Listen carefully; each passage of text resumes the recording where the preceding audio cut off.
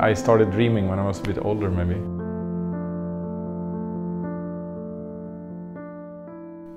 My name is Erik Johansson and I'm a photographer from Sweden living in Prague, and I create surrealistic images. To me, to create an idea is really a long process of thinking about the same thing for a long time. I think a lot of the ideas are actually born in the moment when I don't really expect it. It can be when I'm out for a run or when I'm about to go to sleep and I had to get up and write it down. So I think in a way, when I'm a little bit bored, it's usually the best way of creating. So boredom is a bit underestimated, I think.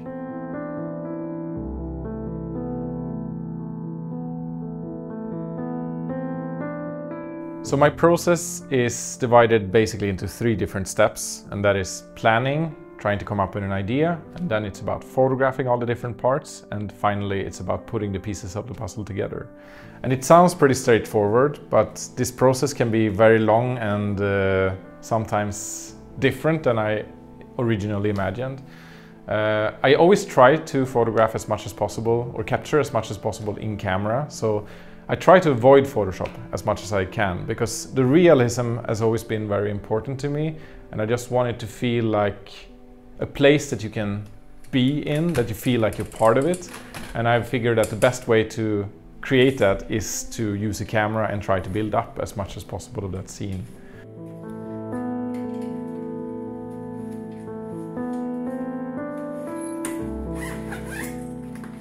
So I think that my work has changed a bit over the years. I think it used to be more about trying to create something that looks nice and looks cool and it looks interesting.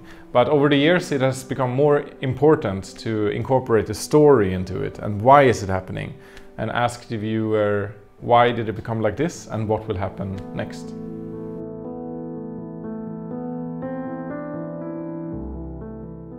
I think that we are all sensitive to trends to some extent, because I think it's our influences from the world around us and what we see.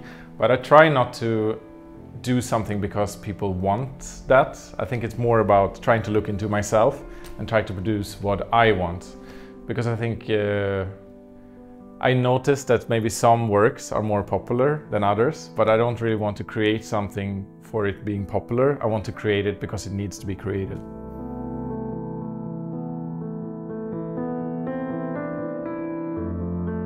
I used to be an evening person, but I became more of a morning person in recent years, and I think I get more work done in the morning because I'm more efficient. But in terms of creativity, I don't really know when it will strike. I think it's more about just being ready with the pen when an idea comes there.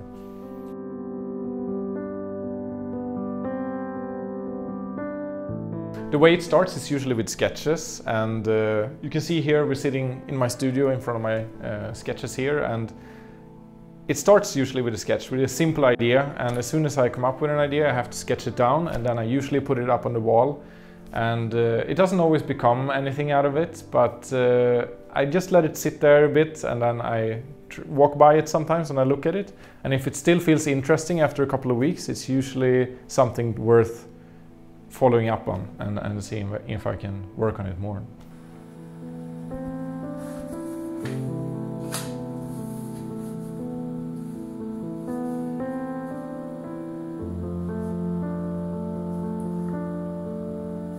So after I have decided that an idea is worth continuing working on, I usually try to figure out who is in the image, where could this take place, and how can I do it. And there's usually a kind of problem solving connected to each project, which requires different amount of planning, or where can I photograph different parts if there's different parts, or how much can I build the props and actually bring it out on location. So that's a big part of it as well. Sometimes I go out on locations that I have in my mind and take some test pictures as well. So I kind of want the end result to look pretty spontaneous and simple, but usually it's like a lot of planning to figure out how everything should look the way they do.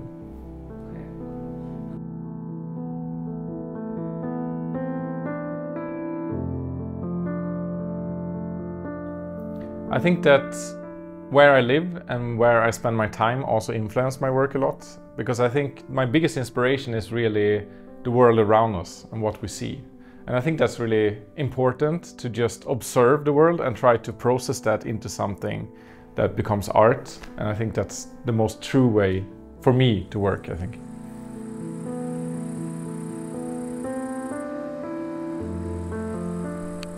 I think by creating art, I have become more of an observant person. I think I'm just looking at the world more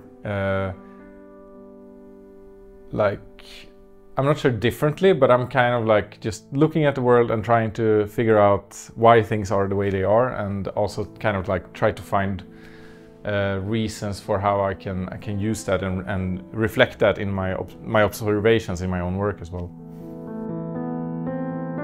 So when the test pictures are done and I have a rough mock-up of how I want it to come together, I usually photograph a model, and a model can sometimes be a friend or someone that I know, and sometimes it can be a professional model as well.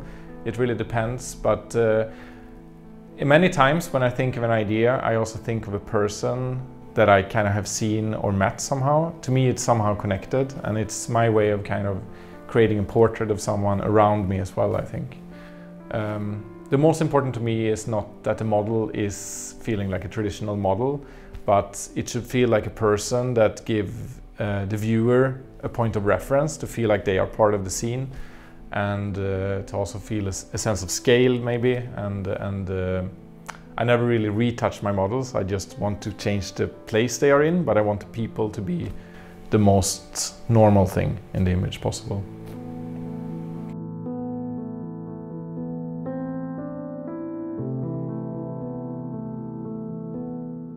To create one image, it's really a lot about planning. It's about trying to figure out where can this take place, why is it happening, and how is it happening. So that means that most of the time is really spent trying to figure out how to do it. And then the second step would be to photograph all the parts I need, and this last step in the process would be to combine the images together. To stay motivated is not always that easy, I think, because every day can kind of become a little bit the same, that you have to work on the same retouching or the same planning for a project that you're getting a little bit tired of. And to me, I think the best way to stay motivated is just to try to do something different sometimes.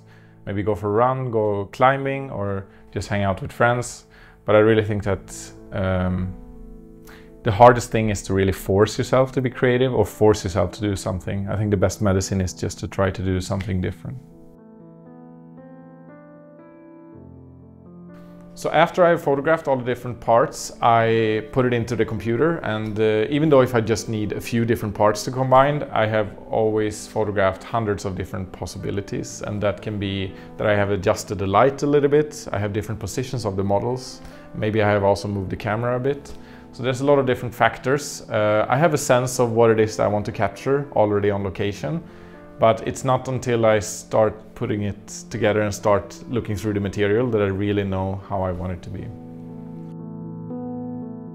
So in terms of retouching, it's really about giving it time as well. I usually like to start by putting together a rough mock-up of what it is I want to create with the material that I have photographed. And then I usually start over and just do it more detailed. This process is usually spread out over several weeks or months, because I never really know when I'm done with something. It's more about I need to work on it a bit, and then I have to put it away in order to get some distance from it. And usually the way that I see that I'm done is when I don't really know what else to change anymore. It's hard to say exactly how long one image takes, because I think it's up to the image to decide that. But usually I work on several projects at the same time, and that means that I usually can finish some projects faster and some takes more time, and on average I create about 8 to 10 new projects every year. I think what makes me most happy as an artist is to see my quite abstract idea come to life and be able to share that with others as well. Yeah, it's the simple answer, but it's the true one.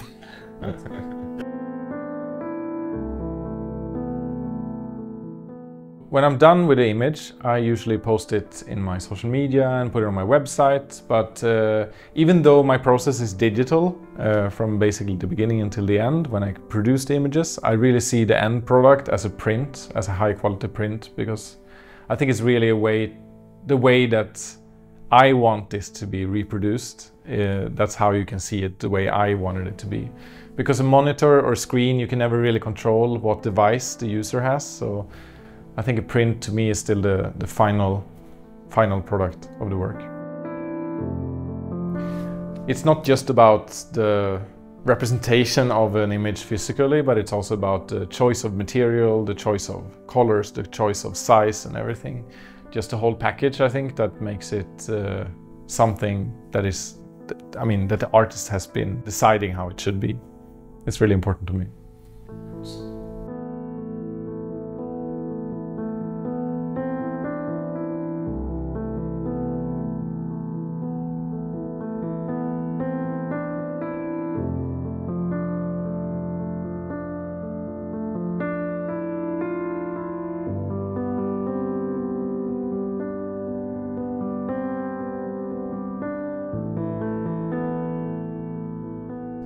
So the biggest size that I usually print is about 180 times 135 centimeters. I do some 150 times 150 prints as well. But anything bigger than that is hard to reproduce on a fine art paper, and it also gets very difficult to frame as well, I would say. So usually, to me, that's a good size. Like, I don't know if you see, look, this.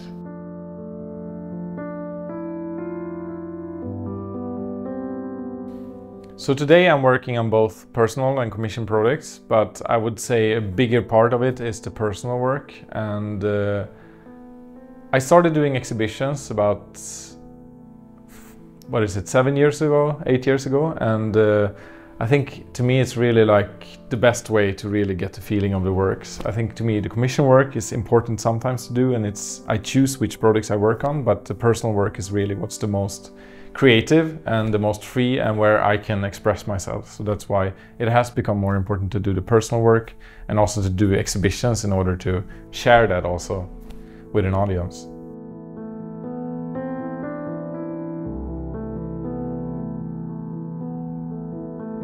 Since I think that a print is really the final representation of my work, that's why I also feel like an exhibition is the ultimate way of showing it as well. And I also really enjoy meeting people, and creating the whole atmosphere in the exhibition is a big part of that as well. So it's almost like you're stepping into my world in a way, and that's the kind of effect that I'm trying to do when I do my exhibitions as well.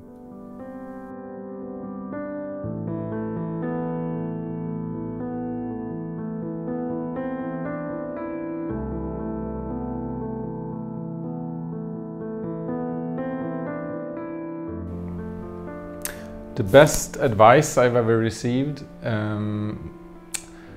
it's very hard to say. I think somehow that, I don't know who said it, but that anything can be possible if you just work hard enough for it. But I think it's something that, it sounds like a cliche, but I think it really is true that there are not really any shortcuts. But if you work hard and don't compare yourself to others so much, I think you can get anywhere you want.